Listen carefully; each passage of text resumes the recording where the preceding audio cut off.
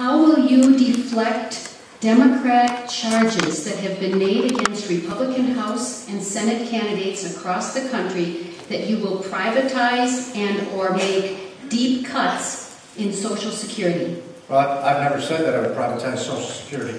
And I think it's okay for them to make those accusations. They're going to make those accusations anyway because honesty's never been part of the political spectrum in this country. And what we need to have is some people that will begin, at least start by speaking honestly. Now, I've not come out publicly in support of privatization, but I have come out publicly in support of personalization. And they're quite a bit different. Privatization is where you're allowing someone to take that money and invest it outside the system. Now, that's okay unless you're the guy that retires when the stock market crashes 4,000 points, and now the taxpayer's on hook for it anyway. And so, but what I do believe is in personalization. And by allowing your investment in Social Security be yours, but invested through the current system, we can now protect our seniors, and we can now protect our grandchildren. And that's at the end of the day the objective, is that we have to protect both. And there's a way of getting that done.